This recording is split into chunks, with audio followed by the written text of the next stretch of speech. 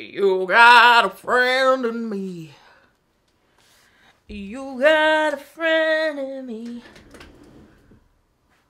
Sometimes the road looks tough ahead, and you're miles and miles from your nice warm bed. Just remember what your old pal said. Yeah, you got a friend in me.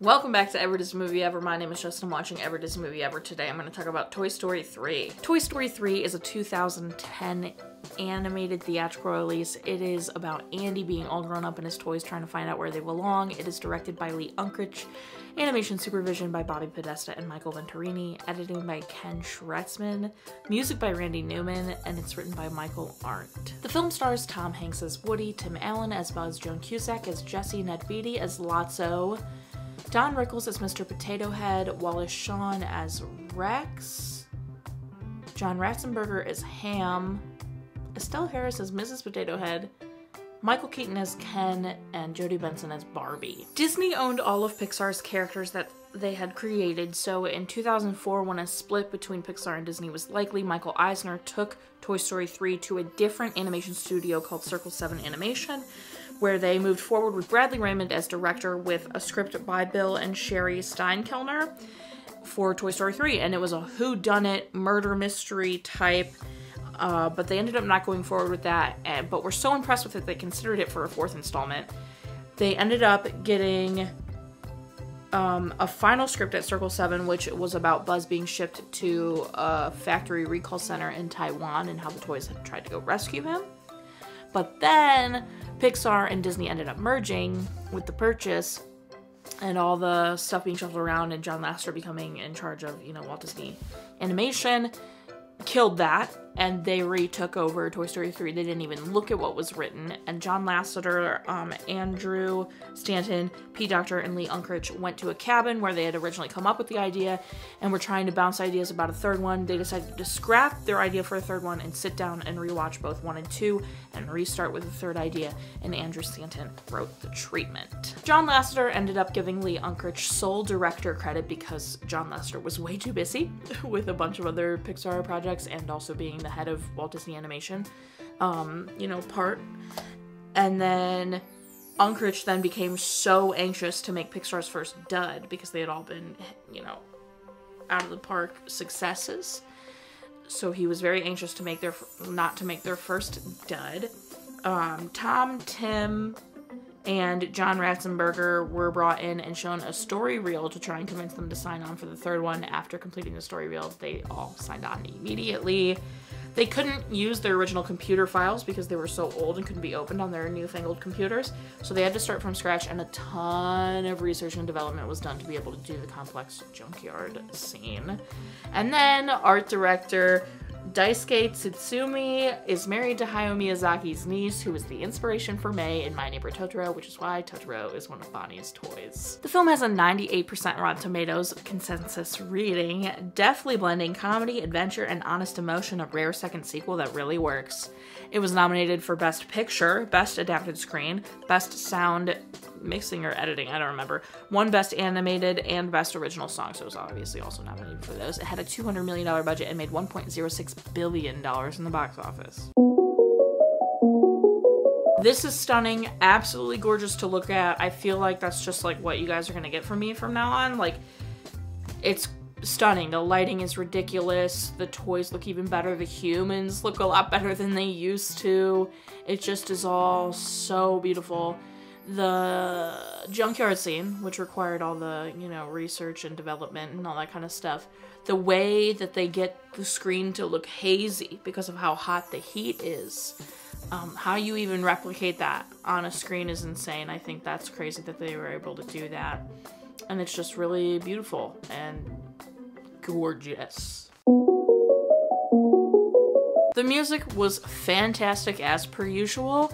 The song in the incinerator scene is so insane. It's so good. Like, it has no right to be as perfect as it is in that scene. It's excellent. I took next to no notes watching this, and by next to no notes, I mean the note app in my phone had, I'm already sad at the beginning, and then I didn't take another note. Okay, I saw this in theaters. I'll talk about that in a minute. This is so well written. It's my favorite Toy Story movie. I'm not crazy about the Toy Story movies. I know I've talked about that for 1 and 2. And then I can't wait till y'all hear what I think about Toy Story 4. That's probably that much. But it might be a hot take, but this is my favorite. I think it is so well done. I think it's like the culmination of the beautiful stories that are the Toy Story stories. And I think everyone is perfectly their character in this. And I just think it was such a perfect closing chapter to the Toy Story verse, if you will, that I think making a 4th one was an actual crime. And then when we get to the 4th one, I'll tell you my opinion of the 4th one. This is so well written. It's so well done. The story is so good. The toys trying to make peace with Andy being grown up and what they're gonna do now, and the fact that they're all like, okay, we're gonna be in the attic, like that's okay. We just don't want to be in the garbage, you know, like you're worried about what's gonna happen. And it's also just such a great commentary on, as you grow up, having to close that chapter, on just being the most imaginative, fun self you were and taking on these responsibilities and like stopping playing with your toys and all that kind of stuff. And how I think at least how I take it is just like we all have that kid inside us still, and like we just have responsibilities thrown at us that take away our time to be able to be that kid inside us still and everything like that. So I don't know. I just love this movie. I saw this in theaters in 2010, so I would have been about 16 or 17 probably. So I would have been the same-ish age as Andy, because Andy's 17, they say in the movie. So depending on when this came out, I would have been... yeah, I would have been turning 17, I think. Yeah. I would have been turning 17 in September of 2010, so it was like literally I was Andy's age. I wasn't going to college yet. I was a sophomore / junior, depending on the time of year, in high school, but it was very much meant for like my era of people, and it's just, I remember sobbing during the incinerator scene, like ugly sobbing, and then I remember like crying when he gave the toys to Bonnie and like played with her. And so those were the only parts of this movie that I remembered, and that like there was an evil bear. Like those were the only parts I really vividly remembered going into it. And so to see it all from beginning to end again as a 30-year-old adult, ooh, incinerator scene, dude, dang, that hits different. And as a kid who like, well, as an adult who doesn't really have a lot of her childhood toys, I've got some stuff. I have some stuffed animals, like I've got a fair amount of stuffed animals, but I didn't play with those. I just like loved my stuffed animals. I think I have my Beanie Babies somewhere, and I played with those a decent amount. But like, I don't have like the Barbies I played with. Those are long gone. I gave those to some kid, I think. And, you know, I don't have a lot of my childhood like toys that I really loved. But I wasn't a big toy player. I was much more like a singer person. And I played pretend with my friends, I feel like is the bigger thing I did. But it just hits, you know? It's just so good, and it's so well written, fam. My favorite part, by far and away, is Andy playing with Bonnie with his toys that he's giving her, because it's like this one last final goodbye. Like, the Woody and the gang had been dying for Andy to play with them, and like, they get it. And it's like this transition to like being Bonnie's toys. I don't know. It's just so beautiful. My least favorite part has to be the incinerator, purely just because of it's so emotional. It's so sad. But also Lotso, like, not stopping the thing after Woody saved him. Like, that's really just what a terrible villain. Watch again, 100%. Recommend it. Absolutely watch this. Specific moments, Barbie crushed it in this movie. Like, and there were multiple things Barbie did that I was like, foreshadowing to the future Barbie movie? Like, oh my god.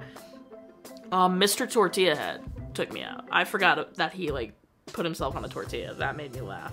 The two horror scenes in this, whoa, the scene where they're, like, sneaking out and the baby fully turns its head around, like, that was terrifying. So good. It was just fun that they were, like, two horror movies. It's just good. This whole movie is so excellent. I vividly remember a good chunk of this, and then as I was watching, I remembered a lot, and was like, oh yeah. So that was all really fun. I cried. I cried during the incinerator scene. I cried when Andy, like, played with Bonnie. Oh man, big time cries. That's everything I have for Toy Story 3. It's just good. It's excellent. My final rating is 10 toys out of 10. Our total movie count is. Our cry count is. Parent Death is still the same. If you want to keep up with the movie I'm watching when, follow me on all socials. You'll find out what movie I'm watching when. I put out videos every Monday and Friday and sometimes Wednesday. Join Patreon. I got a tier starting at just $1. You get every video a week early. A coupon code for merch. Exclusive merch access. Tiers above that, you get daily trivia, bonus content, monthly postcards, etc. Buy merch. Merch is great. Merch is grand. There isn't a Parent Death toll in this, but it had been a minute since I wore the shirt, so I wore it. Until next time, comment, like, subscribe, but I'm not in charge of your life. You are, so do you, and don't be Lotso about it.